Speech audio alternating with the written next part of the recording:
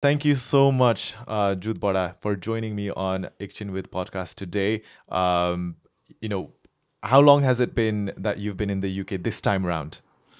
Well, I've been here since the 27th of August last year. How's it? When I had to come out as an emergency thing, and for the talks, which was going to be, well, not the talks, the actual meeting of the two ministers on the 8th of September.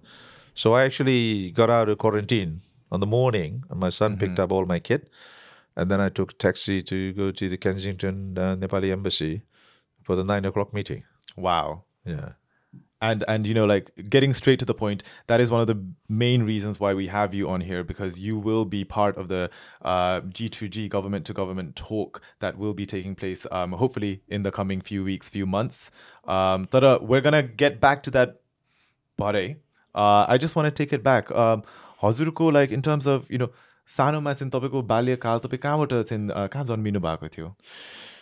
मेरो बुवा चाहिँ coat गाउँ घान्द्रुक कास्कीमा पर्यो अनि उहाँ पनि भर्ती भएको उहाँ फर्स्ट हो हाम्रो फ्यामिलीमा कारण हाम्रो त्यति बेला गाउँमा के भन्दो रहेछ भने घान्द्रुङ साउ खलक भन्ने अनि ऊ एउटै छोरा हुनाले चाहिँ मेरो बाजेले चाहिँ तिमी चाहिँ भर्ती हुन जाने होइन भनेर राख्ने विचार रहेछ तर त्यो सानो इन्सिडेन्ट भएछ त्यहाँ के भएछ भने मेरो माइली फुपू उहाँको माइली बहिनी लाई कुकुरले टोकेर छ अनि त्यो मेडिकल के गर्न जाऊ भन्दाखेरि चाहिँ मेरो बाउले त्यति साह्रो अटेन्सन दिएको त्यति बेला भर्खरको होइन उसको अर्को के इन्ट्रेस्ट थियो होला अनि मेरो बाजेले चाहिँ अलिकति गाली गरेर अनि मन दुखेर के हो ऊ चाहिँ भागेर भर्ती भएको तर at the and of the day चाहिँ के हो भने माई बाजे thought wall is gun come back फर्केर आउँदैछ क्या जान दिन्न भनेको अनि मेरो बाउ ट्रेनिङ सक्ने बित्तिकै मेरो बाजे बित्नु भयो so it's all coincidental. So he decided, well, the army was life for me. So therefore, he continued on the army in the Indian Army. It wasn't a British Indian Army; it was the Indian Army. I see. Yeah. What's in Titi Balatin? So where was he based, or उहाँको career lesson उहाँलाई कता कता लग्यो होला? Yeah, he was based all throughout India, and I don't know exactly where, but certainly मेरो दाई चाहिँ जेठा दाई, who Major Ram Bahadur Gurung, who's Sanders Commission, and so therefore मेरो दाई, he was born in Lahore, which is very coincidental. Lahore is become Lahore. Yeah.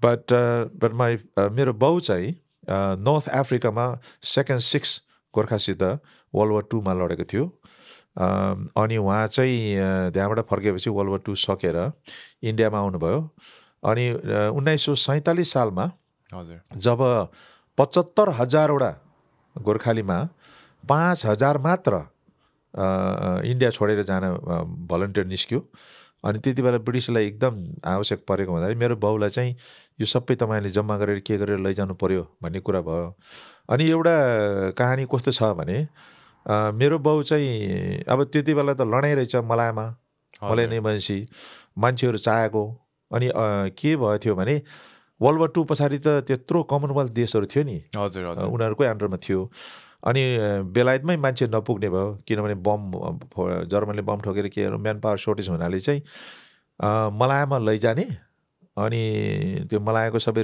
Rebuild भएपछि लडाइँ सबै सोर्ट आउट भएपछि गोर्खालीहरूलाई फर्काउने भन्ने कुरा पनि थियो तर मेरो बाउलाई चाहिँ सबै जम्मा गरेर लिएर आउने को भन्दाखेरि मेरो बाउ चाहिँ गाउँमा गएछ घान्द्रुङ गाउँ ठुलो गाउँ छ अनि उहाँले चाहिँ जो को जान माग्छ भने सबैले बुटुलो लगाएको थियो अनि त्यही भएर चाहिँ सेकेन्ड चेज गोर्खा राइफललाई के भन्थ्यो भने घान्द्रुङे पल्टन भन्थ्यो एकताका चाहिँ that is the reason why lot of the घान्द्रुङ्गेस and मेरो बाउ गोर्खा मेजर हुनुभयो मेरो बाउभन्दा पहिला पनि जुम प्रसाद भन्ने गोर्खा मेजर घान्द्रुङको त्योभन्दा पहिला पनि धनबर घान्द्रुङ सो 3वटा घान्द्रुङ्गेहरू चाहिँ गोर्खा मेजर कन्टिन्यू पनि भएको I see. So after serving in World War II in North Africa, तपाईँको बाबा फर्केर एउटा होल पल्टने होइन ग्रुप लिएर अनि मलायामा जोइन गर्नुभयो हो उहाँ चाहिँ फेरि नर्थ अफ्रिकाबाट आएर हजुर यहाँ के अरे इन्डियामा आउनुभयो अनि मलायामा जाने भयो अनि बाई कोइन्सिडेन्स चाहिँ फेरि के भयो भने मेरो पछि भनौँ न मेरो ससुरा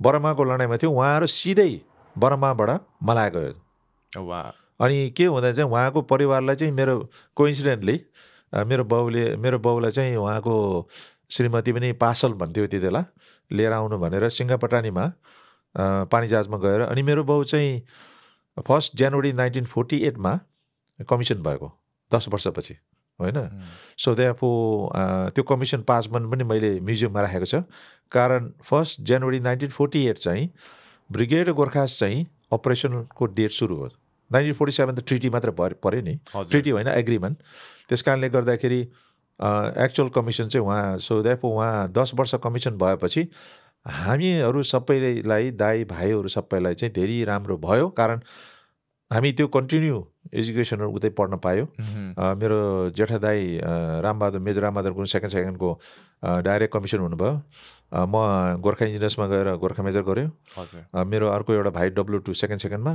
अनि मेरो भाइ कान्छा पनि मेजर ललित बहादुर गुरुङ सो हामी 4 जनामा 3 जना चाहिँ मेजरै भयो भनौँ कोही कमिसन कोही त्यति भएर सो हाम्रो पर्यो अनि 3टा बहिनीमा चाहिँ एउटा बहिनीले बिहा गरेको अरे हाम्रो लाउरी एउटा अनि उहाँहरूको मेरो भान्जा एउटा फेरि यहाँ आएर मास्टर डिग्री गरेर डाइरेक्ट स्यान्डेस कमिसन भएर अहिले मेजर र्याङ्कमा हुनुहुन्छ That's impressive. सुन्दाखेरि नै that's impressive and that's quite a unique family to come from. With military and also achieving quite high rank as well. So तपाईँ चाहिँ when were you born? तपाईँले दाइको बारेमा भन्नुभयो. Was this after your dad had returned from North Africa? म चाहिँ हङकङमा जन्मियो भन्थ्यो मेरो आमाले चाहिँ के भन्थ्यो भने काइटेक एयरपोर्ट भन्ने थियो पहिला त्यति बेला त अब हस्पिटल पनि एउटा टिनको छाना थियो अरे होइन अनि म पनि हङकङमा which is unimaginable right now. अनि पहिलो सुरुमा त सिङ्गापटानीमा आउँदाखेरि त उहाँहरू त बस्ने ठाउँ थिएन तम्बुहरू गिराएर आफ्नै दाउराहरू लिनु पर्थ्यो त्यसरी बस्थ्यो पहिला अनि हङकङमा आएर पनि त्यो टिनको बिल्डिङहरू थियो घरहरू भनौँ न अनि त्यो जब त्यो टाइफुनहरू आएको थियो अरे टाइफुन आउँदा त्यो टिन पनि डक डक डक डक कराउँथ्यो अरे अनि त्यस्तो बेलामा जन्मेको भन्छ मेरो आमाले म चाहिँ अनि त्यो टाइफुन अनि त्यो हङकङमा जन्मेको म तर कहिले पनि रेजिस्टर्ड भएन पछि त अब त्यही हाम्रो त्यो कुरा धेरै छ लाउरेहरूको नेपालमै जन्मियो भनेर लेख्दैछ के अरे तर त्यो भएर हङकङको आइडी कार्ड केही पनि पाएन म त्यहाँ जन्मेर त्यसको बाद चाहिँ हामी कुलाङ गयो भन्छ मलायामा कुलाङ भने मलाई त्यति साह्रो याद भएन सेरेम्बनमा गएर सेरेम्बनमा मलाई याद छ कारण मेरो एउटा थाइला भाइ खुरबहादुर भन्ने उहाँ चाहिँ त्यो आइस गाडीले खिचेर मर्यो सानो हुँदाखेरि त्यो क्रुलिङ हुँदाखेरि चाहिँ अनि त्यसको बाद हामी इपो भन्ने ठाउँमा गयो अनि इपोबाट चाहिँ हङकङ आएपछि हङकङमै बस्यो अनि लास्टमा मेरो बाउ पेन्सन आउनुभन्दा पहिला चाहिँ ब्रुनाईबाट 1986 सालमा चाहिँ पेन्सन आउनुभयो अनि हामी त्यो बिचमा हामी 3 भाइ चाहिँ सिङ्गापुरमा पढ्यो हामी सबै तर भाइ कान्छा मात्र नेपाल आएर गोदाबारी झलकेलमा पढ्यो उहाँ म मात्र अनि बहिनीहरू पनि सबै 3 जना बहिनीहरू हामी 6 भाइ पछि 3 बहिनी हो तर दुई भाइ चाहिँ सानोमै बित्नु भयो अनि 3वटा बहिनी चाहिँ सबै पछि नेपालमै पढ्यो गर्दाखेरि हाम्रो फ्यामिली चाहिँ जम्मा 9 जना थियो जम्मा alright बडा अनि सो तपाईँ यो भेरियस ठाउँहरूको मेन्सन गर्नुभयो हङकङ होइन मलाया करेन्टली मलेसिया त्यो ठाउँहरूमा तपाईँहरू हुर्किँदाखेरि स्कुल पढ्दाखेरि चाहिँ कस्तो थियो वातावरण तपाईँहरू नेपाली स्कुलहरूमा नै पढ्नुहुन्थ्यो नेपाली भाषा नै सिक्नुहुन्थ्यो कि अलिकति मलाई टेक मी ब्याक म अलिक सेरेम्बन भन्ने ठाउँमा बल्ल स्कुल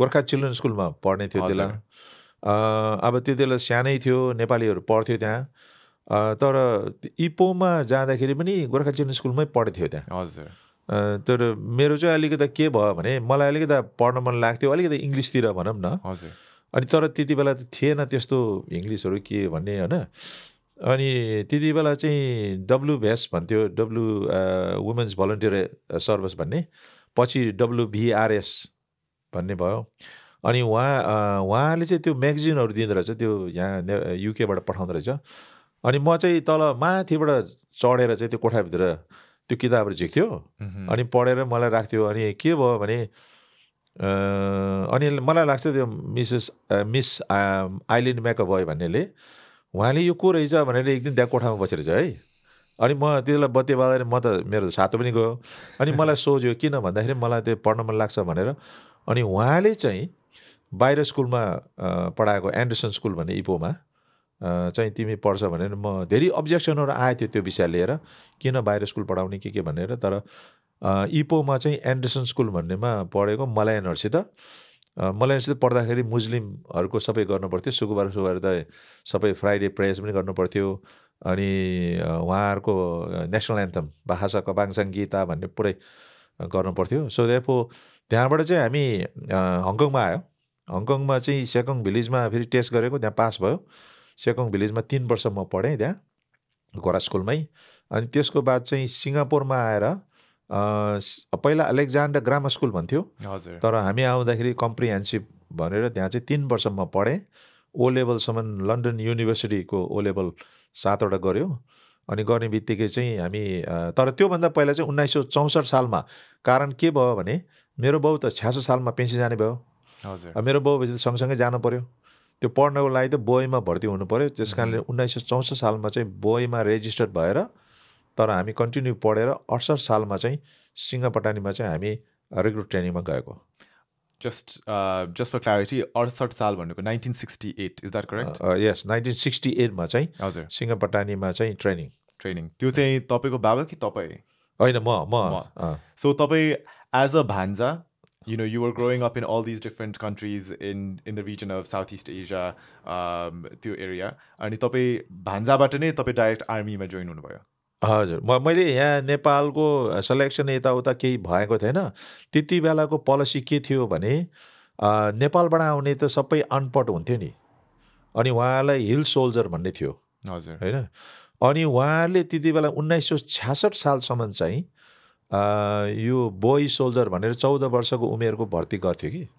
सो उहाँहरूलाई त्यो बोय सोल्जरमा ट्रेनिङ गराएर सिङ्गापटानीमै उहाँहरू चाहिँ अलिकति एजुकेसन दिएर इत्यादि गरेर चाहिँ एउटा टेबलमा 3वटा खुट्टा भन्ने हुन्छ नि, एउटा चाहिँ के भयो भने हिल सोल्जर अनपढै भनौँ, अनि दोस्रो चाहिँ यो बोइसबाट आउने जुन चाहिँ 1966 सालको लास्ट रिक्रुट हो बोइस कम्पनीको। अनि अर्को चाहिँ हामीलाई के भन्थ्यो भने BAC भन्थ्यो, ब्रिटिस आर्मी चिल्ड्रन स्कुल को अलिकति इङ्ग्लिस भएको के भएको भनेर यो 3 ग्रुपलाई हालेर मिक्स गर्यो भने एक दुसरालाई सपोर्ट हुन्छ भन्ने होला गोराहरूको विचार। त्यो राम्रै विचार हो मेरो सोचाइमा। अनि त्यो तरिकाले एक दुसराले भनौँ न हाम्रोबाट अलिकति सिक्ने, हामीले पनि सिकाउँथ्यो, अरू इङ्ग्लिसहरू सिकाउँथ्यो। हाम्रो अलिकति नेपाली कमजोरी थियो, अनि हामी उहाँहरूबाट फेरि नेपाली गर्दाखेरि त र मलाई त राम्रो लाग्यो त्यो कन्सेप्ट चाहिँ। That is very unique. मैले फर्स्ट टाइम सुनिरहेको छु होइन, and it's very impressive as well. अनि बडा so in terms of I guess हजुर हुर्किँदाखेरि चाहिँ तपाईँको connectedness to Nepal as a country कतिको अपर्च्युनिटिज हुन्थ्यो नेपाल गएर फर्केर घुम्ने? तपाईँको बाबा हुर्केको ठाउँ गाउँ कहिले पुग्नुभयो त्यो समयमा, स्पेसली इन यो अर्ली टिन्स? गयो त्यो पहिला सानो हुँदाखेरि त अब स्कुल नहुँदाखेरि त जाँदै गर्थ्यो। स्कुल भएपछि चाहिँ हामीलाई अलिकति गाह्रो पर्थ्यो, किनभने अब बाउ र आमा स्कुल जाने बेलामा हामी स्कुलै हुन्थ्यो। त्यस कारणले गर्दाखेरि हामी चाहिँ पल्टनमै कोही फस्टर उसित राख्थ्यो, हामीलाई प्यारेन्ट्ससित राख्थ्यो, हामी जान्थेन। तर कहिले भयो भने 1968 मा जब अब स्कुल सक्यो, जुलाईमा स्कुल सकेपछि हाम्रो ट्रेनिङ चाहिँ अगस्त सेप्टेम्बरमा सुरु थियो। त्यो बिचको ग्यापमा चाहिँ लो नेपाल जान पाउँछ भनेर गएको थियो 1968 मा। सो त्यति बेला अब नेपाल जाँदाखेरि बाटोहरू पनि थिएन, सबै हाउजेसमा थियो होइन, डेकोटा हाउजेस भन्ने अलिकति स्लान्टर तरिकाले बस्थ्यो। सो देयरफोर 1968 मा चाहिँ म गएँ, गाउँमा पनि गएँ। त्यति बेला हिँडेर जानु पर्थ्यो, आजभोलि त गाडी पनि पुग्छ। त्यस कारणले गर्दाखेरि तर जहिले पनि आफ्नो गाउँको चाहिँ एकदमै याद आउँथ्यो, किनभने घान्द्रुङ गाउँ भन्ने अहिले त एकदमै होटल छ, अब त 100 बेसी होटल छ त्यहाँ। त्यति बेला त केही पनि थिएन, तर जे भयो भने आफ्नो गाउँ चाहिँ एकदमै याद आउँथ्यो पहिलेदेखि नै। अनि एभ्री टाइम नेपाल जाँदाखेरि गाउँमै जाने भनेर हुन्थ्यो। I C. अनि मलाई अर्को के कुरा जोड्नु मन पर्यो भने अब यहाँ पनि अब धेरै अब हामीले देखेको नै हो होइन, आर्मी ब्याकग्राउन्डबाट र बाबा आर्मीमा भए पछाडि कति धेरैको चाहिँ अब म पनि I want to join the Gorkhas भन्ने नै हुन्छ तर कतिपयको चाहिँ आर्मीसँग टु क्लोज भएर पनि मलाई आर्मीमा चाहिँ that's not the life that I want भन्ने पनि हुन्छ होइन अनि people pursue different careers and options as well हजुरको चाहिँ सानैदेखि नै आफ्नो बाबा आफ्नो दाईहरू देखेर नै तपाईँलाई आर्मी नै जोइन हुनु मन रहर थियो कि अरू अप्सन्सहरू पनि तपाईँले एक्सर्साइज गर्नु भएको थियो हाम्रो पालोमा अब त्यस्तो अप्सनहरू थिएन अनि मलाई थाहा थियो अब अप्सन छैन मेरो एउटा अप्सन मात्रै छ आर्मी जोइन हुने भनेर अनि मेरो करियर बनाउँछु भनेर म यङमै मेरो यो एउटा बाटो मात्र हो यो बाटो अरू छैन पक्का चाहिँ मलाई म चोइस हुने भए अनि मलाई अहिले यो तपाईँले हेर्नुहुन्छ नि यो डेडलिएस्ट क्याच भन्ने त्यो पानी जहाजमा के त्यो रफ एकदम हार्ड हो त्यस्तो खालको हो कि म जहिले पनि आर्मीमा त्यो एकदमै टफ टाइपको त्यस्तो लाइफ त्यो मर्चेन्ट सीमन पनि भन्थ्यो एकछिन पहिला त्यस्तो हुनु मन लागेको थियो मलाई एक मनले हुने त अब यहीँ चोइस पाउने भए त अर्कै के हुन्थ्यो मलाई पनि थाहा भएन अनि अर्को कुरा चाहिँ म त्यति बेला गोराहरूको आर्मीहरूको वेलब्याक कलेजमा पढ्न पाउँथ्यो मैले त्यो पनि रिक्वेस्ट गरेको थिएँ तर ए लेभलमा गर्छु भन्दाखेरि होइन गर्न मिल्दैन तिमी अब आर्मी जोइन हुनुपर्छ भनेर त्यो पनि दिएन त्यो त्यसमा पनि धेरै कुरा छ पछि म कुरा गर्दै गर्छु तर मेरो चाहिँ चोइस त्यो थियो कि हुने भए भन्ने कुरा हुने त यहाँ आएर त के हुन्थ्यो होला तर त्यति बेला सोचाइ त्यो थियो मेरो हजुर अनि so when you did join the army हजुरको दुईवटा दाई उहाँहरू त अलरेडी आर्मीमा एकजना दाई त मऱ्यो पहिले सानोमा हजुर अनि तपाईँको भाइ चाहिँ कुन साल तपाईँ पछाडि कति इयर्स पछाडि चाहिँ जोइन हुनुभयो मेरो काइला भाइ म साइला भयो काइला चाहिँ 2 वर्षपछि जोइन भएको हजुर अनि कान्छा त अलिक पछाडि हो 75 सालमा म 68-70 सालमा जोइन भयो मेरो भाइ काइला अनि कान्छा चाहिँ 75 सालको हजुर सो तपाईँहरू चारजना दाजुभाइ आर्मीमा हुनुहुन्थ्यो अनि त्यो चाहिँ एक किसिम कस्तो वाज इट भेरी सपोर्टिभ रमाइलो हुन्थ्यो कि अलिकति कम्पिटिसनको लेभलमा पनि एकअर्कालाई दाइले यस्तो प्रोग्रेस गरिरहेको छ होइन दाइ कमिसन हुनुभयो होइन त्यस्तो कस्तो खालको फिलिङ्स र त्यस्तो फिलिङ त हुन्थेन किनभने आफ्नो करियर आफैले हेर्थ्यो अनि आफ्नो डाइभर्स सोचाइहरू हुन्थ्यो जस्तै अब उहाँहरू इन्फेन्ट्री मलाई त अब इन्फेन्ट्रीमा जान उति साह्रो इच्छुक थिएन म इन्जिनियरै हुन्छ भनेर तर के अब एउटा सोचाइ भर्खरको उमेर हुँदाखेरि इन्जिनियर भनेको के हो भनेर like civil engineer mechanical engineer electric engineer भन्ने हुन्छ नि त्यस्तोहरू केही पनि थाहा थिएन सिर्फ मेरो चाहिँ के हो भने इन्जिनियरमा गएर म इन्जिनियर हुन्छु भन्ने इच्छुक थियो तर अफकोर्स इन्जिनियरमा आएपछि त तपाईँ ड्राइभर मात्रै हुनसक्छ सिकर मात्रै हुनसक्छ तर म चाहिँ लक्की भएर चाहिँ पल्टनमा आएर डिजाइन स्टेसन कोर्स गरेँ पहिला बेलायतमा आएर त्यहाँदेखि त्यसको बाद चाहिँ म 2 वर्ष क्लार्क वर्क्स कन्स्ट्रक्सन कोर्स गरेपछि त मलाई धेरै बाटो खोल्यो त्यो गोरा पल्टनतिर जानु पर्यो गोराहरूलाई कमान्ड गर्ने इत्यादि कुरा भनेर त्यो क्लार्क वर्क गरेपछि त त्यो टेक्निकल साइडमा गयो नि धेरै कुराहरू सो म त्यतातिर गएको अनि अरू अब मेरो भाइ कान्छा चाहिँ क्लार्क साइडमा गर्नुभयो अनि मेरो काइला भाइ चाहिँ धेरै एजुकेसनतिर इन्स्ट्रक्टरतिर गयो सो त्यहाँ आफ्नो चोइस हो मेरो दाइ त कमिसन भएपछि भयो तर हाम्रो पालामा चाहिँ अलिकता त्यो कमिसनहरू 1967 सालसम्म लास्ट दिएको कारण 1966 सालमा बोनियो कन्फ्रन्टेसन लडाइँ सक्यो कि त्यसको बाद चाहिँ के भयो भने 16,000बाट 8,000मा घटाइदियो मान्छे त्यो सबै चिज घट्दै गयो अनि त्यो ओपनिङहरू अलिक थिएन पछि ओपनिङ आउँदाखेरि चाहिँ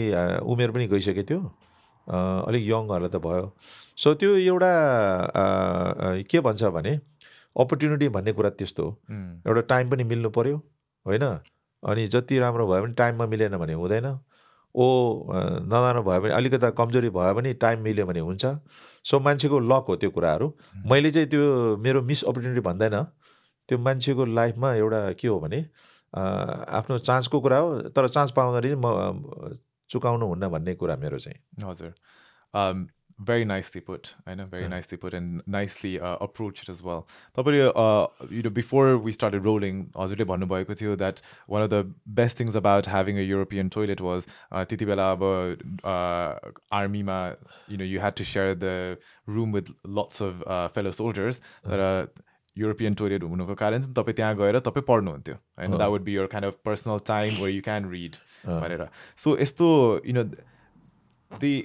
with everything going on, the drive to actually learn and the interest and desire to actually open more world through reading. Tusen, where do you think that came from? Because not everybody may have the same desire, right?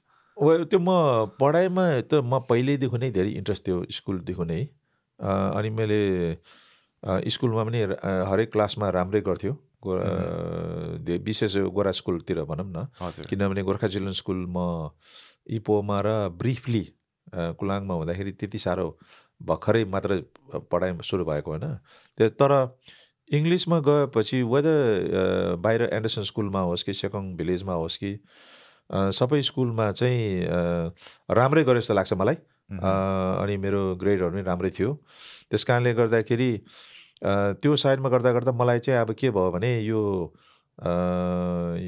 Study म गर्नुपर्छ म यो study बेगर त हुँदैन अनि मेरो खास एउटा कहानी के छ भने मेरो बाउ चाहिँ जब हामी स्कुल पढ्दाखेरि होमवर्कहरू चाहिँ भुइँमा बसेर हामीले होमवर्क गर्थ्यो अनि मेरो बाउ चाहिँ लामो लट्ठी लिएर राख्थ्यो कि अनि मेरो बाउले के भन्थ्यो भने मलाई जब ऊ लडाइँमा हुँदाखेरि मलाई इमर्जेन्सीमा उसको गोरा साहब चाहिँ के अरे दुश्मन लडाइँ हुँदा नि मरेछ त्यहाँ हगि अनि अर्को गोरा साहब चाहिँ भर्खरको गोरा साहब आएछ कि अनि त्यो गोरा साहबलाई नेपाली कुरा सिक्ने मौका पनि थिएन होइन तर ऊ त फेरि गोरा भएर उसले कमान्ड गर्ने भयो अब मेरो बाउको चाहिँ त्यति साह्रो राम्रो इङ्ग्लिस थिएन त्यस कारणले गर्दाखेरि उसले चाहिँ इङ्ग्लिसमा भन्थ्यो अरे सबै कुराहरू डु यु अन्डरस्ट्यान्ड अनि मेरो बाउले यस यस यस भन्थ्यो अनि भरे लडाइँमा जाँदाखेरि अट्याक गर्दाखेरि मेरो बाउ आफ्नै विचारले गर्थ्यो अरे अनि उसले सबै ढाकटुक गरेर आएपछि चाहिँ गोराले चाहिँ एकदम गुड भन्थ्यो अरे क्या तर वास्तवमा त्यो गोरा साहबले भनेर होइन कि आफ्नै इनिसिएटिभ ख्याएर गरेको अनि त्यही भएर मेरो बाउले के भन्यो भने हेर इङ्ग्लिस कुरा भन्ने त एकदम ठुलो कुरा हेर अनि हामी चाहिँ अलिकता नेपाली बोल्यो भने टाउको माथि हल्का तरिकाले त्यो बाँसको डन्डा आउँथ्यो कि ठ्याक्क हिर्काउँथ्यो अनि इङ्ग्लिस बोल भन्थ्यो कि हजुर हजुर अनि त्यसरी हामी सबै इङ्ग्लिसमा राम्रै भयो हाम्रो बहिनीहरू पनि एकदम राम्रो भयो अनि इङ्ग्लिस भन्ने ठुलो एम्फसाइज गर्थ्यो मेरो बाउले इङ्ग्लिस भन्ने भविष्यमा यो इङ्ग्लिस भन्ने ठुलो कुरा हो तिमीहरू इङ्ग्लिस चाहिँ सिक्नुपर्छ भन्ने चाहिँ उहाँले पहिल्यैदेखि नै जोडतोड गर्थ्यो हजुर द्याट्स त्यो लेभल अफ डिसिप्लिन होइन तपाईँले त्यो समयमा पाउनु भएको I think that's incredible and that's why you are in this position that you are today होइन तपाईँको career was it was a very इलस्ट्रस career बरु त्यसमा म एउटा जोडिहाल्नु होइन अब त मैले त बाउ भनेपछि मेरो आमालाई पनि भन्नुपर्छ मेरो त्यत्रो नानी भएर मेरो आमा एकदमै सक्ने मान्छे हो अब मलाई एकदम इमोसनल हुन्छ आमाको विषय कुरा गरेर किनभने हरेक बिहान खाना सबै पकाएर है तयार गरेर क्लास भएन हजुर त्यस्तो गर्थ्यो बिहान बिहान है अनि सबै कुरा अब आमाले गर्थ्यो नि त घरको कामहरू चाहिँ बाउले चाहिँ त्यो एक साइडमा बाउले गर्छ भने आमाको पनि एकदम ठुलो कन्ट्रिब्युसन छ अनि हामीलाई चाहिँ मलाई त एकदम ठुलो लाग्छ गर्व लाग्छ आमाले कति कन्ट्रिब्युसन गरेर भर्खर मात्रै 2 वर्ष भइहाल्यो बित्नु भएर 97 वर्ष उमेरमा अनि गर्दाखेरि दुइटै आमा र बाउले एकदम ठुलो रोल खोजेको खेलेको थियो हाम्रो अपब्रिङिङमा अनि अहिले सबै राम्रै भएको छ भनौँ त्यो चाहिँ दुईटा बाउ र आमाले गरेर भएको त्यो कुरा हो thank you so much for bringing the element of the role that हाम्रो मदर्सहरू होइन or our sisters have played in our lives, especially our mothers, and being a wife of a Gurkha. And अहिले एउटा whole एउटा project नै if you find on Instagram Gurkha women भन्ने एउटा project भइरहेको छ होइन and that brings stories of all the तपाईँले अस्ति पार्सल पठायो भन्ने भन्नुभएको थियो नि अघि होइन अनि what the challenges and how Nepali women had to navigate being the wife of a soldier who they so sparingly see होइन अनि तपाईँले भन्नुभयो you had a lot of siblings who unfortunately some of them passed away and that's a lot to toil with as well and ultimately I do think that how your parents nurture you that shapes you as the adult that you become and how you believe in yourself and your parents believed in you and your siblings as well and I think that's why we see how you guys have gone on to reach incredible heights as well. Oh, and on that note, you see, in those days, you had to walk all the way from the village to India, no? And then to get a Nautona हजुर. before you got on the train.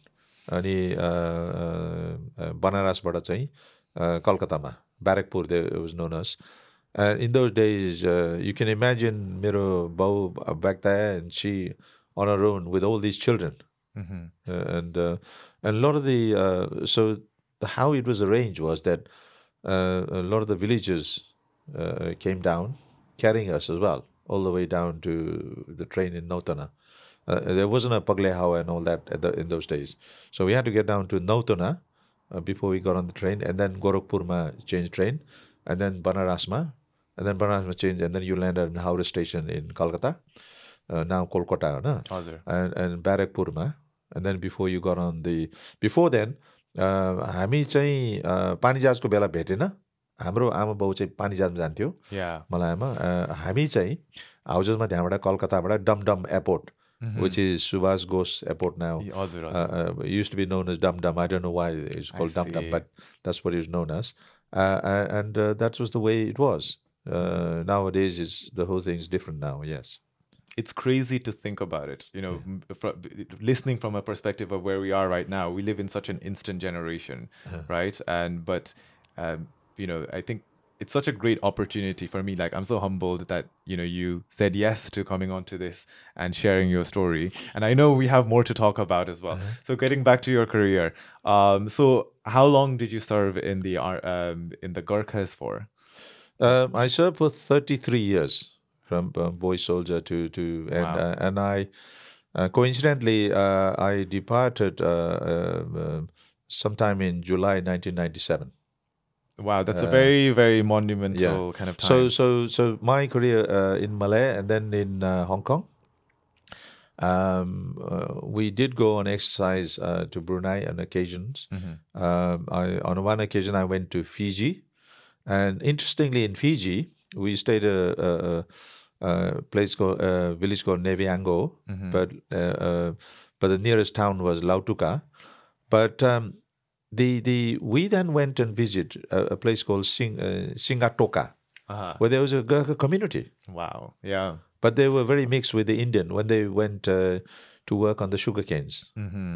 But a lot of them, and then they fed us with gundri oru, deda oru, and madal oru bajara. So we had a sort of a night session.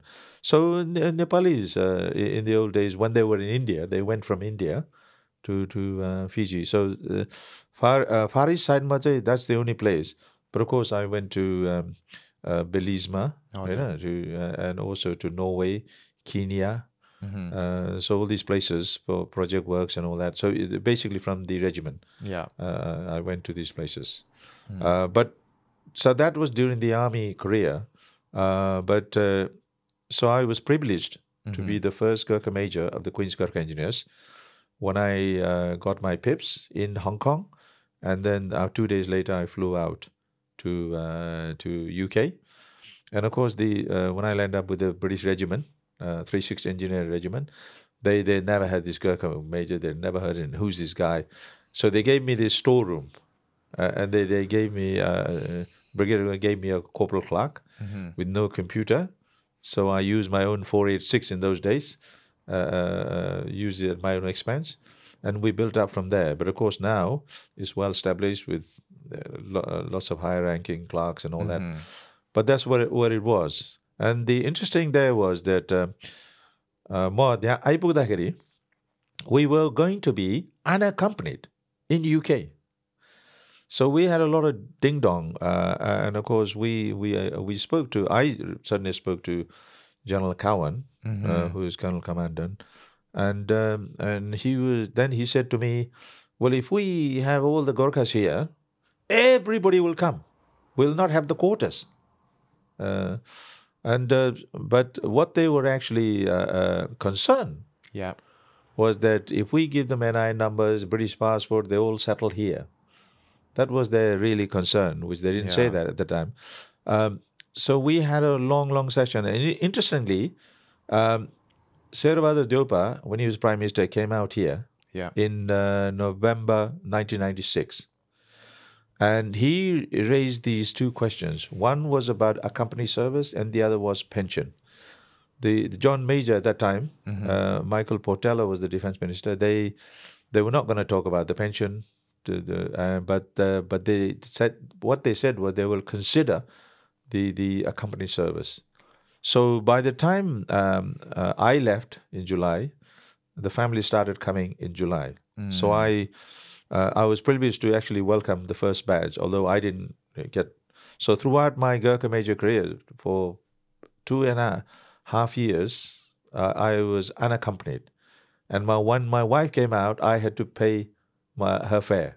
Right. And that's what it was in those days. That is so crazy. That is really, really, it's starkly unfair. But it's really, and this is why it's so important to hear stories from people before us, right? Because it's with their actions, their dialogue that they have created, that has helped the people right now who are enjoying the perks, and that is what we must not forget. And I really emphasize this to, the current generation and the current Gurkhas who are serving and who enjoy equal perks. It's the men and people from before who have done that. Ani, what I also want to join is त्यो समयमा you had that conversation. You also came from a situation where हजुरको बाबा आर्मीमा हुनुहुन्थ्यो, तपाईँ राम्रो school पढ्नु सक्नुभयो, you were able to conversate in English pretty well in comparison to, I guess, the Hill Boys or some of the other fellows. But before, on your journey to becoming a Gurkha major, was there instances that you starkly felt that how you or how the Gurkhas were being treated, or certain things that you had was not at par with what some of your fellow British colleagues and soldiers had? Yeah. Well, that I felt from day one. From day one, when we were training, we had to really work out on trainings. Started at 7 o'clock, and 6 o'clock, the breakfast was 1 cup of tea. There was nothing else. So then, from 7 to 9, we ran around like headless chicken, under the hot blazing suns in Malaya, which is part of the training. We accept that. And then at 9 o'clock, we had lunch. And lunch consisted of dal bhat and sabji, and meat was only once a week. And then at 1 o'clock, they gave us 1 cup of tea and 1 piece of bread. And then, of course, in the evening, you had just a dal bhat and the same menu. So I actually asked very politely whether we would have any meat. No, this is your entitlement. There's nothing else. So we then requested, which was actually granted, was on a Sunday we buy our own meat and we cook. So that became sort of Sunday messing. So just to supplement. Because by the time you did a hard slog throughout the day, by about 4:30, you actually felt sort of dizziness because you didn't have the food to supplement the training. It's so hard at training, but the food wasn't there. But of course, even when they moved to Hong Kong in 1971, it wasn't straight away, the British type of breakfast and all that. It took quite a couple of years before they went. But of course, as I said, from day one, we felt that. And I did ask, there was one young British officer, and he said, he said, we could talk about it, but it never materialized to anything. So I was always one to ask questions. And one of the things interesting was that when we were there, and मैले चाहिँ परेडमा चाहिँ एउटा के भन्थ्यो भने 100 each भन्थ्यो है. And I asked the 100, I mean, it must be an English word, but in actual fact it was a stand at ease. And of course even the Gurkhas from the hills didn't know stand at ease. So it was all learning. I said, well, if we say this is it. So it was they never knew. So if you were asking questions like that, you got rebuked because के भन्थ्यो भने अब यो बाटो भएर आए त नसोच्या. But and that was the way it was. Yeah. Because they felt that हामीले अलिकता उनीहरूको ग्राउन्डमा इम्पिन्च हुन लाग्यो भने जस्तो हुन्थ्यो. हजुर. So therefore, from the other thing that we felt throughout the army career, the food wasn't there for us for many years. And then on top of that, चाहिँ अब के थियो भने पछि चाहिँ for example, when I landed up in Nepal to work for the Overseas Development Agency, ODA in those days, now DFID, I was given 1,500 rupees for a rented accommodation, whereas the Brits were getting 13,000. So I then said, look, I don't want the money. Can you give me a quarter? You find it. No, this is it. Yeah. So because I was going to work for the ODA, I put this across to my commanding officer. And then commanding officer, well, my man is not happy. So the guy from ODA came and he said, what's the problem? I said, well, I don't want money. I want a quarter. And then he said, no, there's no problem. So he gave me. Just like that. Wow. And that's a huge difference. And it's not only that. Later, as a Gurkha major, I took a general to Nepal. And there was one British sapper whom we took because we had a mixed regiment. And his... Sapper, but sapper is a sipai. Somebody who's quite junior. Very junior, the starting line. Okay. And his trekking allowance, daily allowance, was more than my Gurkha major. That's crazy. And I went to the office and I said, how do you work this out? And apparently they worked it out on the principle that they have sausages, bacon, and all sorts of things. And we really have virtually nothing. Dal bhat. That's how they work it out. But of course, when we go on the field, there's not going to be any sausages and bacons and eggs and all that. Well, yeah, eggs, yes. But we would eat the same thing. Nobody considered the sense that, we were on the similar thing, where we eat the similar thing. We fight the same war under the British government. And of course, the other thing was that I, as a corporal, went with the British unit, 1st King's Regiment. I took them up as a corporal. And they had a 10-man compo ration, free. I was accompanied, and my ration allowance was deleted because I was eating compo ration, whereas the British had free. Wow. And I questioned this. And of course, the other thing that when I was a Gurkha major was my men, before they went to Bosnia, there was a huge brief where all the British soldiers and the Gurkha soldiers. And the guy said, right, I'm going to tell you good news and the bad news. The bad news is there's no LOA, which is local overseas allowance, which the Gurkhas could have got if they were given that. But the good news is that you will be exempted from the food and accommodation charge, which the Gurkhas never received. And so therefore they didn't gain anything. And they came back and told me as a Gurkha major, I put this across, and eventually it was phased out. So there's been constantly discrimination. There's no two ways about it. However they want to term it, is that there was a discrimination from day one. And it was not until 2007, and not 1997. In 2007, the Brigadier Gurkha Standing Instruction, under which the brigade was run, the BGSI, was deemed to be illegal by the court. So that was when the terms and condition became exactly the same as the Brits. Not 1997. Yeah. And you got to be very... a lot of people have a misconception, and there are other issues which I'm going to forwarding, but that's what happened. The terms and condition of Gurkhas became exactly the same in 2007, not 1997. So let's talk about, I guess, okay, let's bring it up to why you're here today. Why you're here today, why you're here in the UK now. So you will be the key negotiator, the spokesperson, speaking on behalf and representing all of the Gurkha voices and the different communities in this government-to-government talks.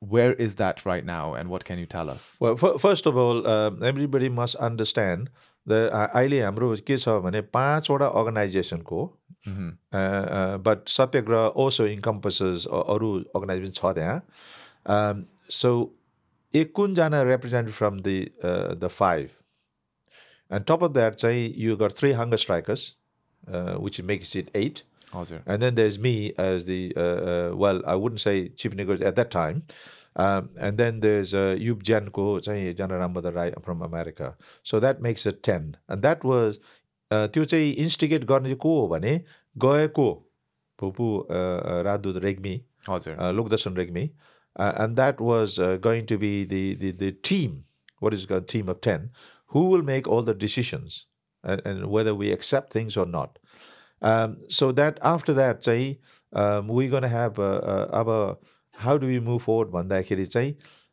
At least 3जना मान्छे चाहिँ हाम्रो Gorkha भूपुलाई rape गर्ने भन्ने कुरा भयो and I was elected by all to be the chief negotiator secretariat a lot of people say secretary it's not a secretary secretariat and secretary is quite different and of course the spokesperson of that group but we couldn't come to हामी चाहिँ सबैले मिलेर चाहिँ अर्को 2जना फल्ला भनेर मिल्न सकेन कारण अब सबै बस्छु भन्ने चाहेको थियो तर अवसरको कुरा अब 2जना मात्रै गर्दाखेरि त सबैलाई बस्न राख्न मिलेन सो अहिले के गरेको भने हामी 2जना बस्ने तर पालो पालो बस्ने भन्ने कुरा हाम्रो सल्लाह भएको छ 4 मार्चमा अस्ति राजदूतसित बसेर यहाँ चाहिँ त्यो हाम्रो छलफल भएको छ अब कुरामा चाहिँ के भयो भने डिसेम्बरमा सुरु भनेको थियो यो हाम्रो नेपाली बुढापाकालाई डिसेम्बरमा सुरु भन्ने के भयो भने हाम्रो चाहिँ नेपालमा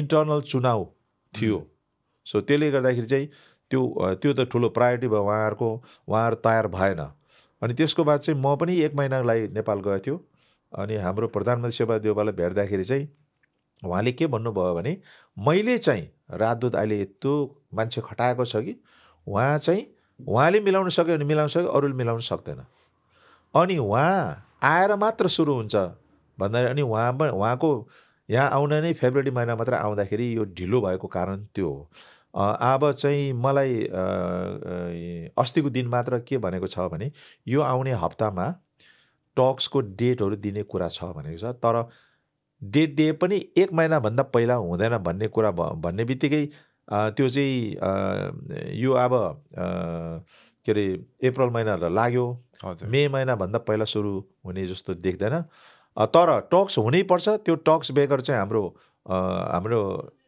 जति गुनासो कुराहरूलाई छलफल हुने नै त्यो टक्स हो अनि त्यो टक्स नहुँदासम्म चाहिँ हामीले चाहिँ अरू कुरा मान्दैन हजुर अनि सो तपाईले प्राइम मिनिस्टर देउवासँग कुरा गर्नुभएछ हैन उहाँले तपाईलाई शेयर गर्नुभएछ in terms of the current and the new ambassador that we have right now is the best person भनेर how does that make you feel हैन हाम्रो अहिले हाम्रो ज्ञानराज आचार्यज्यू हजुर उहाँलाई मैले नेपालमा पनि भेटेँ उहाँ मैले मेरो असेसमेन्ट अनुसार उहाँ चाहिँ धेरै डिफरेन्स लायो ब्युरोक्रेसी होइन उहाँ युएनमा पनि काम गर्नुभएको रहेछ पहिला त्यस कारणले गर्दाखेरि उहाँ चाहिँ एकदम नेपाली टाइममा हिँड्दैन उहाँ एकदम उसले टाइम दिएपछि अनि यो समयभित्र भनेर अनि मलाई उसको र मेरो कुरा चाहिँ धेरै मिल्न गएको छ मलाई उहाँ लाग्छ अलिक सिन्सियर छ उहाँले पनि होइन तर उहाँ पनि कति चिजमा कन्स्ट्रेन्ट छ होला अब डिप्लोमेटिक भनेपछि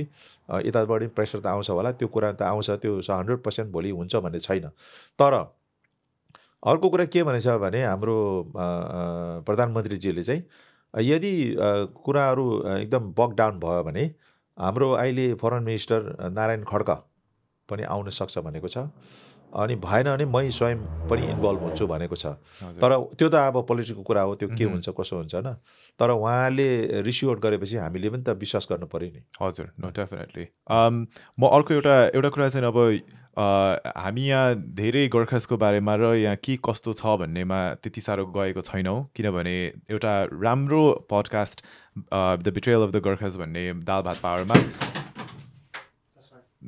सरी एउटा राम्रो podcast the betrayal of the Gorkhas भन्ने त्यहाँ चाहिँ हजुर र सुमेन अङ्कल नै कुरा गर्नुभएको छ होइन so I would sign post you to that to really understand the background.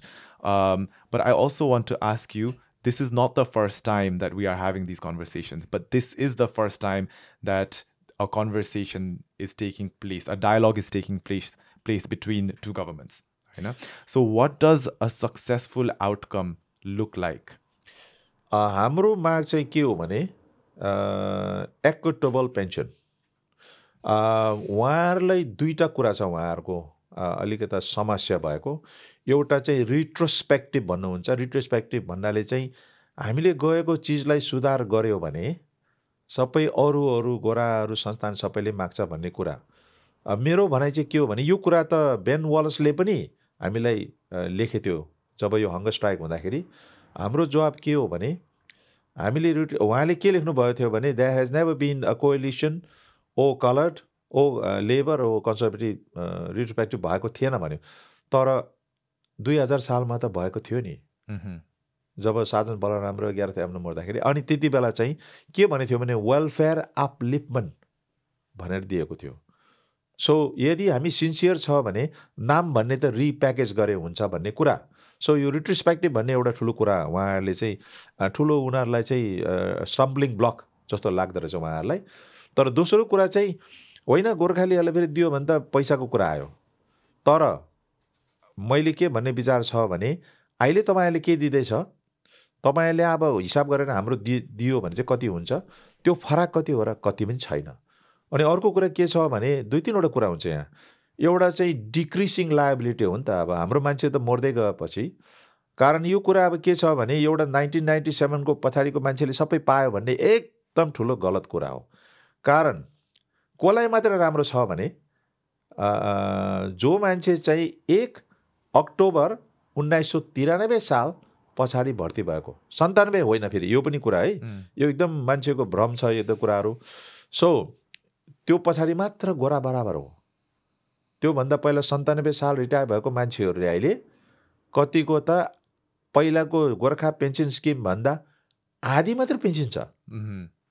यस्तो छ है त्यस कारणले गर्दाखेरि 97 भन्दा पछि आएकोले चाहिँ राम्रो भन्ने कुरा एकदमै गलत कुरा हो अब तपाईलाई म यहाँबाट भन्न चाहन्छु त्यस कारणले गर्दाखेरि हामीले के चाहेको भने हाम्रो जति पनि यो आर्म फोर्सेस पेन्सन स्किम 75 साल हजुर 97 साल भन्दा पछाडिकोलाई चाहिँ 1 to 1 किन भने 1947 सालमा इन्डियाबाट आएको इन्डियन आर्मीबाट आएको मान्छेलाई 1 to 1 दियो नि त अनि 1 to 1 उहाँले लेखितमा छ के भनेको थियो भने यो 1 to 1 दिन्छु तपाईहरुको पेन्सनहरु सबैको लागि पनि यो इन्युमरेट हुन्छ भनेर लेखेको छ जुन कुरा मैले चाहिँ अब प्रश्न गरेर देखाउने वाला छु उहाँहरुलाई दोस्रो कुरा चाहिँ अब के हो भने गोर्खा पेन्सन स्किमको पनि तपाईहरुले इक्विटेबल बराबर दिनु पर्यो दिएपछि त दुईटै मिल्छ अनि अब जति पनि हाम्रो पुरानो धेरै मान्छेहरु त बुढो पाकाहरु छ नि त जो मान्छेहरु एकदम लडेको मान्छेहरु हजुर दुःख पाएको विडोहरु छ उहाँहरु सबैलाई चाहिँ नेपालमा बसेर हैन डिक्रिसिङ अब मर्दै गएपछि त उहाँले पाउँदैन नि त छोरा छोरीहरुले त श्रीमती समेत पाउँछ त्यसकारणले गर्दा डिक्रिसिङ लायबिलिटी भयो नि त तपाईको त अनि अर्को कुरा के छ भने जति बुढो पाकाहरु यहाँ छ नि बेलायतमा बेलायतमा बसेको कारण के हो भने रेजिडेन्सी बाहेक पेन्सनवाला त यहाँ अलिकति सप्लिमेन्ट पाउने भयो नि पेन्सन क्रेडिटमा त्यसकारणले गर्दा उहाँले पेन्सन पायो भने त नेपालमा फर्केर जान्छ नि नेपालमा फर्केर गएपछि त आफ्नै मुलुकमा मर्ने भयो यहाँ कतिजना मान्छेहरु बिचाराहरु यहाँ नमरो भन्ने हुन्छ त्यसकारणले गर्दा उहाँहरु चाहिँ उनीहरुको डिग्निटी जस्तो पाए नि त नेपालमा गएर नेपालमा अन्तिममा पेन्सन दिएमा राम्रो हुन्छ भन्ने सो मेन कुरा त्यो पेन्सनको हो तर पेन्सनमा नभएर त्यहाँ हवाई काण्ड पनि छ लिबरलाइज पेन्सन भन्ने छ थुप्रो कुराहरु छ इभन हाम्रो पण्डितहरुको पनि कुराहरु छ किनभने पण्डितहरु पनि त हाम्रो पार्ट गोर्खाली हो नि त ब्रिगेड गोर्खास हो नि त त्यसकारणले धेरै कुराहरु छ अहिले भन्यो भने त लिस्ट गर्यो भने लामो छ छटकरी मात्रै भनेको सो तपाईले भनेको हैन जुन हाम्रो मामाहरु बडाहरु बाजेहरु सर्भ गर्नुभयो उहाँहरुको भ्यालर उहाँहरुको कामले गरेर नै अहिले गोर्खासको जुन रेकग्निसन र स्टेटस छ त्यसमा चाहिँ हामीले त्यो बेनिफिट पाइरहेको छौं हैन and I think I completely agree त्यो हुनुपर्छ र त्यो पाउनुपर्छ that is what a successful outcome looks like for me as an observer but also there are certain groups within this movement उहाँहरू चाहिँ they've retired after 1997. They've retired after 1997, but slightly before the 2007 को mark. उहाँहरूको फाल्टै ग्रिभेन्सहरू छ होइन. उहाँहरूको पोइन्ट्सहरू पनि तपाईँहरूबाट एड्रेस हुन्छ कि? उहाँहरूको अहिले मैले बुझेको अनुसार आजभोलि गोरा बराबर भन्ने कुरा भयो. हजुर. अनि एउटा अघि खास के हुन्छ भने यति साह्रो कम्पिटेटिभ हुन्छ यहाँ नेचर. पल्टनको घरमा आएपछि सबै चाहिँ लान्स कोपरल हुन पाउँदैन. सो उनीहरूको के गर्छ भने गोराहरूको चाहिँ 3 वर्षपछि अर्को गोरा पल्टनमा अरू पल्टनमा जान सक्छ जुन चाहिँ दिएको रहेछ. तर अहिले चाहिँ ब्रिगेड गोर्खामा 5 वर्ष गरिदिएको रहेछ. किन भने सबै गोर्खाली जान सुरु भयो नि त. जो चाहिँ प्रमोसन नहुनेहरू हुँदाखेरि त तलको मान्छेहरू फाइटिङ सोल्जर त पुरै हराउँदै गयो. त्यसले गर्दाखेरि यहाँ कन्सर्न भयो. अनि अर्को कुरा के छ भने फेरि गोर्खाली वाइडर स्केलमा गयो नि. किनभने गट्याम भन्ने गोर्खाली मात्र हो. त्यो चाहिँ अब पहिला त 3500मा थियो. तर अहिले त वाइडर आर्मीमा जाँदाखेरि त तपाईँको त थुप्रो भयो नि त. हजुर. होइन. सो उनीहरूले चाहिँ अहिले के भनेछ भने 5 वर्षसम्म बस्नुपर्छ भन्ने कुरामा चाहिँ मलाई नै यहाँ भनिसकेछ त्यो सर्भिङहरूले. यो चाहिँ 5 वर्ष नगरी 3 वर्षको कुरा गरिदिनु पर्यो भन्ने कुरा. त्यो म कुरा गरौँला त्यो. मैले त्यो मात्र बुझेको मैले धेरै सोद्धाखेरि चाहिँ. तर त्यो बिचको चाहिँ भान्जाले भनेको जस्तो के छ भने हाम्रो एक्चराइज सब 97 साल पछाडि भयो भने एक्चराइज गर्दाखेरि चाहिँ एकदमै धेरै 33% कति मात्रै दिएको छ. हजुर. पहिला रिटायर हुनेले चाहिँ अलिक पछि रिटायर हुनेहरूको चाहिँ अलिक राम्रै छ. अझ सेट 93 साल पछाडि भर्ती भएको त 1-to-1 पाएपछि त गोरा बराबर भयो नि त अहिले पेन्सन. सो किन त पहिलाको मान्छेलाई नदिने? आखिरमा हामी बेलायतमा बसेको छ. अहिले अब सबै चिज कस्ट अफ लिभिङहरू एकदम हाई भइसकेको छ. अनि यही कस्ट अफ लिभिङमा नि एउटा कुरा गरौँ. अब नेपालमा हेर्नुहोस्, अब नेपालको मासु किन्नु र यहाँ मासु किन्नु भन्ने एउटै हो. अब बिहारहरू सबै भनेर कति हेऱ्यो भने त वास्तवमा नेपालमा मागु छ नि. हजुर. हजुर. त्यस कारणले गर्दाखेरि त्यो कस्ट अफ लिभिङको भन्ने कुराहरू गर्छ. त्यो अब युकेमा आएपछि चाहिँ बराबर गर्दैमा सबैलाई राम्रो हुन्छ भन्ने कुरा. अनि यति धेरै फरक हुँदैन जुन चाहिँ हामीलाई दिनुपर्ने. अनि अघि भने डिक्रिसिङ लायबिलिटी गर्दाखेरि चाहिँ मैले त लाग्दैन बेलायत अनि हाम्रो दुई देशको चाहिँ सम्बन्धी पनि राम्रो हुन्छ. अहिले 33 वर्षसम्म हाम्रो भूपुर लडेर. अनि यदि भएन भने फेरि पनि यो कन्टिन्यू हुन्छ. अनि बेलायतको पनि र नेपालको राम्रो रिलेसनसिपहरू साह्रो राम्रो होला जस्तो लाग्दैन मलाई यो कुराहरू मिलाएन भने. आशा सब मिलाउँछ होला. Fingers crossed. म अर्को कुरा छ फेरि I want to take it back. 2021 मा जब हङ्गर स्ट्राइक सुरु भयो, ज्ञान राज मामा, पुष्पा घले के अरे पुष्पा राणा घले अनि धनबहादुर गुरुङ धन बडा उहाँहरूबाट होइन, that captivated र activated a lot of people, a lot of youth as well as a lot of non-Nepali peopleहरू पनि. They woke up. Maybe the various campaigns that happened from 2020 onwardsहरूले पनि add भयो होला. And suddenly I think a lot of young Nepali people, millennials, people around the ages of 20s हरू पनि, they suddenly realized, we never got told this from our parents, Manera. Do you think there's a bit of a disconnection in terms of these conversations that should be taking place in families, within Nepali households? Because sometimes I fail to recognize or see young Nepali people taking this campaign or issue and doing something with it, because we can all participate in our own way, whether it's very public or quite private. हो. यो चाहिँ connect हुनुपर्छ. अनि सत्याग्रहबाट चाहिँ connect गरेको छ. विशेष कहाँबाट कनेक्सन गरेछ भने हाम्रो डिपेन्डेन्टहरूलाई जति सत्याग्रहले एकदम धेरै गरेको छ, अरूले पनि गरेको छ होला, त्यो गरेको छैन भन्न सक्दैन. तर अन वाइड स्केलमा अहिले 90% मान्छेहरू चाहिँ थ्रु आएको छ यो भान्जा भान्जीहरू, which is a good thing. Because आफ्नो बाउ आमासित जोइन हुनु पर्यो, उनीहरूको पनि एउटा आउटलर हुनु पर्यो. त्यस कारणले उहाँहरू चाहिँ उहाँहरूले चाहिँ सपोर्ट गरेको छ हामीलाई सपोर्ट गरेको छैन हामीलाई यो अहिले क्याम्पेनमा इभन अब कुनै लेख्ने चिजहरू प्रिन्टिङ गर्ने केहरूमा धेरै मद्दत गरेको छ अनि कहीँ जानु पर्यो भने बसहरू मिलाउनेमा त्यस्तोमा छ नाउ गोइङ ब्याक टु त्यो के छैन भने चाहिँ हाम्रो डिस्कनेक्ट छ किनभने यहाँ पनि अब आफ्नो आफ्नो करियरमा हिँड्छ अब मन्डे टु फ्राइडे भागा र भागै हुन्छ होइन त्यस कारणले बाउ र आमा बसेर कुरा गरौँ भने यो मेन कुरा हुँदैन हामीले के दुःख पायो के भयो भनेर बाउ आमाले भनेर त्यो चाहिँ डिस्कनेक्ट छ विच इन आवर केस त हामीलाई त लक्की थियो र हामी चाहिँ पल्टन घरमा थियो र देखेको थियो सबै कुराहरू के भयो कसो भयो भनेर अघि मैले भनिहालेँ नि म त वहीँ जन्मिएर पेन्सन पनि आएर म अहिले 20 वर्ष भयो अब कटोरीमा काम गरेर भनेपछि त म त कन्टिन्यू छ नि सो त्यो त्यही ब्याकग्राउन्डमा छ तर कतिजनाको त्यो छैन अनि जेनेरेसन ग्यापमा चाहिँ अलिकति त्यो कुराहरू के अरे डिस्प्यारिटी छ त्यो कुरा नभएको होइन अनि त्यो अझै क्लोज भए झन् राम्रो हुन्थ्यो तर अहिलेको क्याम्पेनले गर्दाखेरि अघि भनिहाल्यो भान्जाले अनि एकदम कनेक्ट हुँदैछ यसमा हजुर पहिलाको भन्दा धेरै तर हामीलाई अझै पनि कनेक्ट भएर राम्रो हुन्थ्यो भन्ने कुरा ओके थ्याङ्क यू तपाईँको त्यो पोइन्ट अफ भ्यू राख्नुभएकोमा र अर्को चाहिँ म फेरि I want take it back to the previous hunger strike जुन चाहिँ ज्ञानराज मामाले गर्नुभएको थियो आई बिलिभ त्यति बेला उहाँ एक्लै ले गर्नुभएको थियो यहीँ लन्डनमा त्यो चाहिँ त्यस पछाडि पनि Joanna Lumley came and there was a very a lot of press around breaking the hunger strike and so on and then the conversation happened but त्यति बेला चाहिँ किन अड्क्यो और के भयो त्यति बेला अब के भयो भने पहिलो सुरुमा अब हाम्रो ज्ञानराज राई ले नै हो मलाई यहाँ बोलाएर के गरेको किनभने ज्ञानराज राई मेरो अन्डर कमान्डमा काम गर्ने हो पहिला इन्जिनियरमा 70 स्क्वाडरमा थियो अनि उहाँले मलाई जब उसले सर्वोच्च अदालत नेपालमा हाल्दाखेरि म पनि धेरै हिँडेँ उहाँको सपोर्टमा किनभने त्यो त्यति बेलादेखि नै उहाँले चाहिँ यो गभर्मेन्ट टु गभर्मेन्ट हुनुपर्छ भन्ने त्यति बेलादेखि नै हो जब ऊ यहाँ आएर उसको सेक्रिफाइस गर्यो उसले धेरै विचाराहरू होइन अनि कामदेखि लिएर आफ्नो पैसादेखि लिएर उसले धेरै रेडिङमा हाम्रो भूपुर आउनेहरूलाई धेरै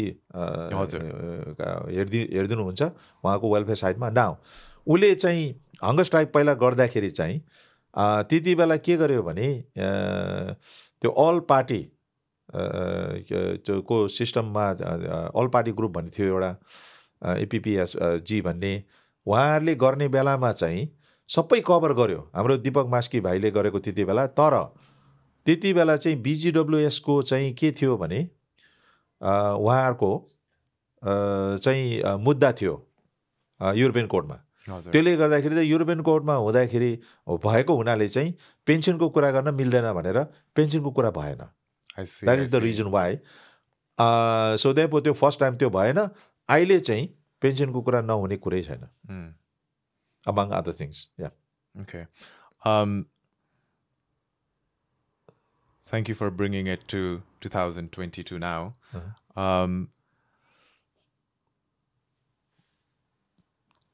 यस्तो कुरा गर्दाखेरि नि अब हाम्रो my dad used to be in the army as well and I personally feel very angered by a lot of things that had happened अनि मैले कति चाहिँ कुरा चाहिँ घरमा के हुन्छ भने तपाईँहरू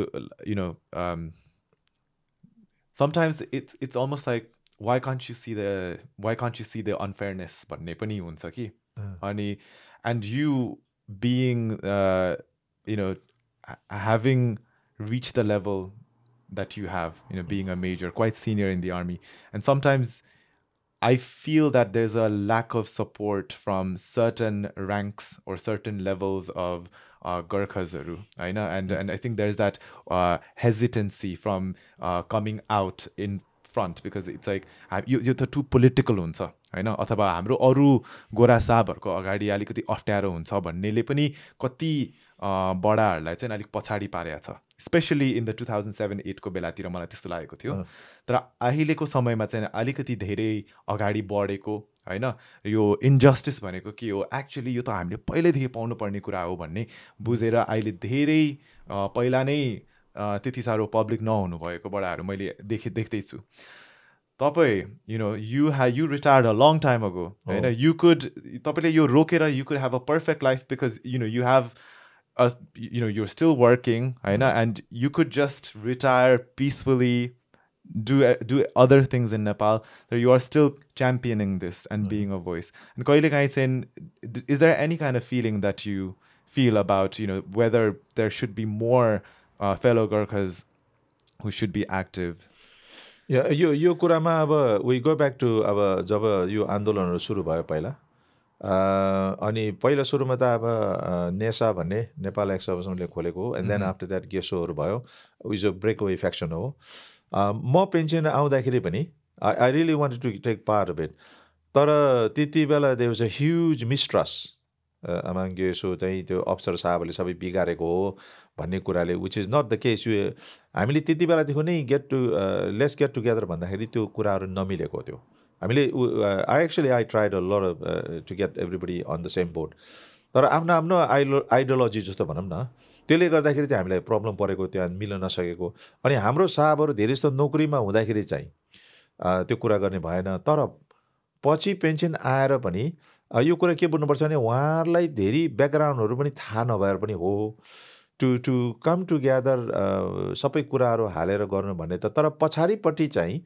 they was सपोर्टेटिभ behind the scene छ अहिले त झन् सत्यग्रहको चाहिँ एकदम धेरै अवसरहरू छ दे आर भेरी भेरी सपोर्टेटिभ होइन but of course they also don't want everybody to come out there त्यो भनेर and maybe they feel that फेरि कुरा गर्दाखेरि गोरा साहबले के भन्छ भन्ने पनि होला त्यो कुराहरू but at the end of the day चाहिँ so what अब at the end of the day चाहिँ we have to speak because there has been injustice and until we speak and make it known how can we solve the problem okay and अहिले सबै साहबहरूले धेरै जसोले चाहिँ support गरेको छ यसमा fully support गरेको छ and we thank them for that but it hasn't been the case but it hasn't been conducive तरिकाले हामी सबै मिलेर गरौँ भन्ने कन्डिसन नभएर पनि हो सो उहाँहरूलाई टोटली ब्लेम गर्न चाहिँ अलिकति चाहिँ मलाई लाग्दैन त्यो चाहिँ हजुर It's great to hear that insight, and I really wanted to know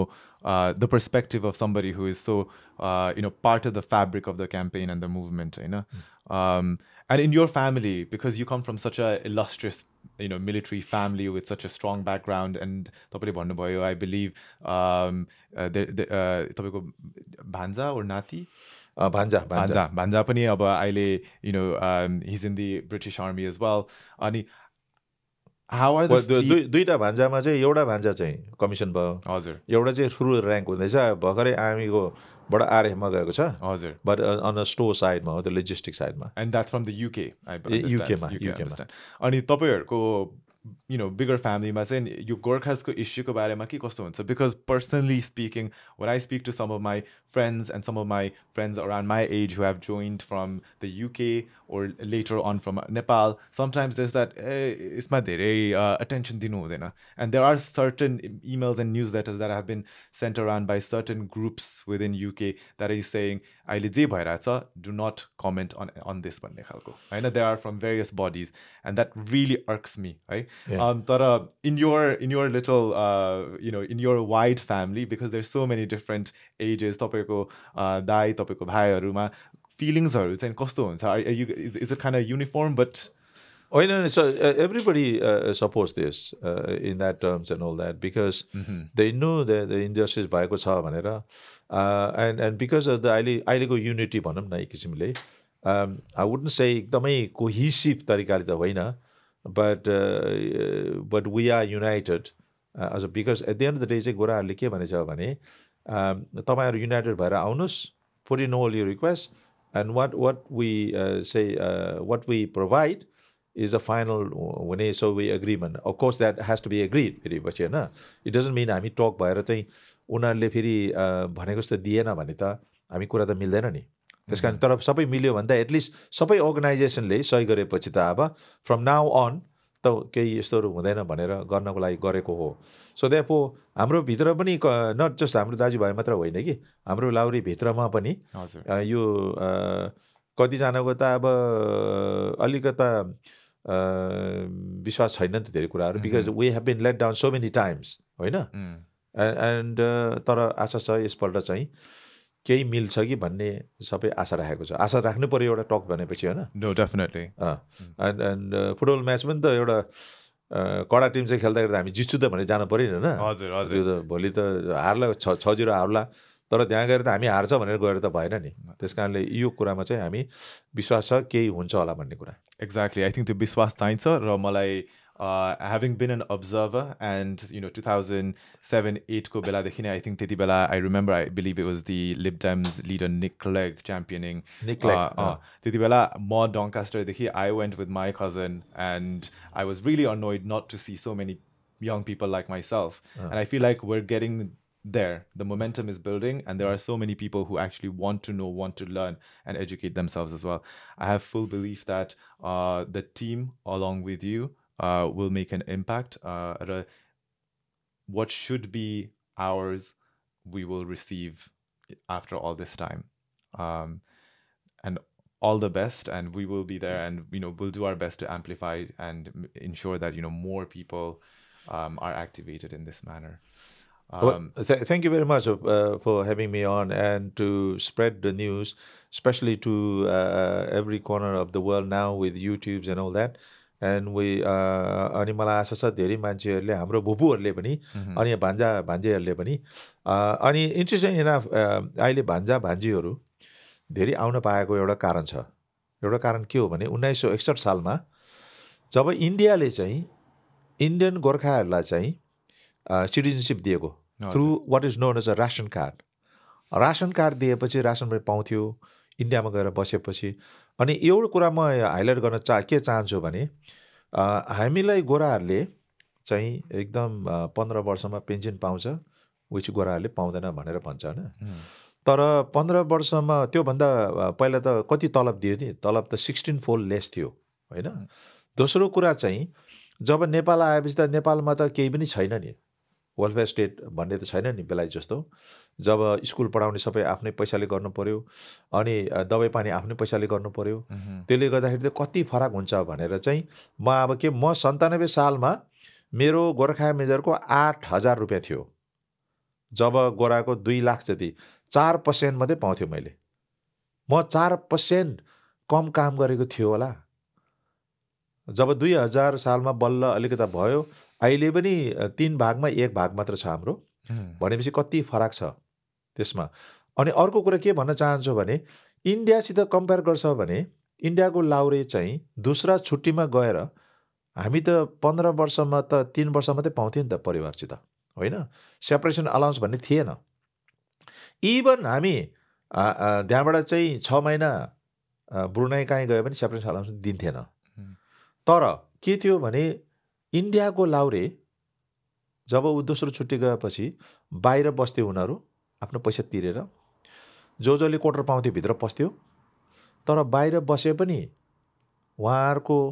छोराछोरीहरू सबै फ्री एजुकेसन पाउँथ्यो क्याम्पभित्र परिवार सबैले चाहिँ मेडिकल पाउँथ्यो भनेपछि कति फरक होला अनि त्यो मात्र नभएर इन्डियाको चाहिँ के छ भने अर्को कुरा जब धारानमा पोखरामा र काठमाडौँमा चाहिँ उनीहरूको चाहिँ पेन्सन क्याम्पमा लाउरीहरू आएर बस्न पाउँछ फ्रीमा सब्सिडाइज खाना छ हाम्रोमा त्यस्तो पनि छैन जब नोकरी सकेपछि उहाँहरूको 4वटा स्कुल छ इन्डियामा जब उनीहरूले राख्न सक्छ फ्री होइन तर सब्सिडाइज हाम्रो त्यस्तो केही पनि थिएन सो हाम्रो भनाइ चाहिँ के हो भने ब्रिटिसले चाहिँ हाम्रो पे एन्ड पेन्सन मात्र हेरियो तर इन्डियाले दिएको चिजमा केही पनि गरेन इन्क्लुडिङ मेडिकल पनि होइन त्यस कारणले गर्दाखेरि हाम्रो गुनासो के हो भने एउटा चिज गरेपछि एउटा चिजमा रेफरेन्स गरेपछि सबै चिज दिनुपर्ने थियो तर त्यो दिएन भनेर हाम्रो गुनासो कुरा त्यो हो जुन चाहिँ हामीले यो टक्समा चाहिँ निकाल्नेवाला छ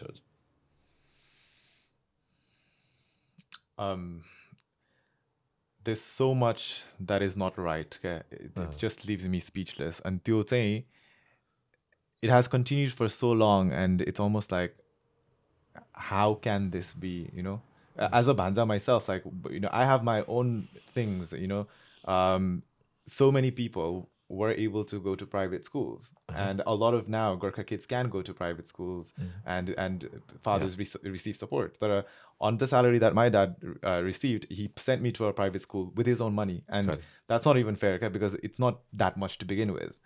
अनि त्यस्तो कुराहरू गर्दाखेरि चाहिँ you think about what could be खालको, and I don't want to dwell on that होइन, तर it's also like why couldn't it be equal, and त्यति बेला I'm only going like 15 years back होइन, अनि त्यति बेला, but it's like, you know, the point that you are talking about, that's so important as well. It is. And you know, every period faced that होइन. तपाईँको बाबाको समयदेखि अनि तपाईँको दाइहरू होइन, तपाईँको भाइहरू, and I think we can talk about this for we can ages. talk a whole day, but there is absolutely no doubt there has been discrimination. To say there has been no discrimination is really injustice. And as I said, job Field Marshal Sam Mannix Indian Army le भने नि त, I mean, he said that when a man says he's not afraid of dying, he's either lying or he's a Gurkha भन्छ नि होइन. And so therefore, why are the British lying? Okay. Yeah. And let's face the truth. Okay. And the only way to resolve anything is to face the truth. Exactly. To find out the cause. Okay. If you don't listen to the cause and you think that you're doing a fantastic job, you know, then you are basing your things on things that are not true. If you are basing your everything on lies, then you're not going to have a result. And that is why the ex-soldiers are unhappy, and we hope that this talk will resolve the whole issues. Bada, thank you so much for coming. Thank you so much for sharing your story. I definitely I would love to have you back on this so we can talk more about so many other things, you know, your life beyond retirement and so on, the Gurkha Museum, which we have not even touched, which is in Pokhara, which I have been to as well. I hope that this, you know, hopefully 1 hour serves as an insightful episode for so many people listening at home or watching. But, you know, I'm so honored that you agreed, you came to not only talk about yourself, but to open up about your family, about your upbringing, and the role that you continue to play. And you haven't retired. You know, you haven't retired. That's the one thing. And you're unstoppable. Not yet. Not yet. And then next time, you know, after a few months when the talks have started, we'll connect, and then you can talk and tell us about your upcoming books as well. But ahileको लागि, I think this is apt that we leave it here, and we wish you all and the team the best for the dialogue that will begin. Yeah. Thank you very much for that. I think we need all the luck to have a breakthrough. But we hope we're optimistic. What I would say, I was cautiously optimistic. Let's put it that way, because you can never know what's going to happen. But as I said, thank you very much for having me on, and to give a wider picture, not about myself, but about the injustice that has occurred to the Gurkhas, and it needs to be put to bed once and for all. And that way we will then go back to a good relationship. Okay, and even they are now threatening that if we hark on and on and on, that we may stop recruitment and all that. But we and the policymakers, and if they want to start recruitment, that's up to them. Okay? But for them to say that is not a fair assessment. Anyway, thank you for having me on. Thank you, Bada. Thank you.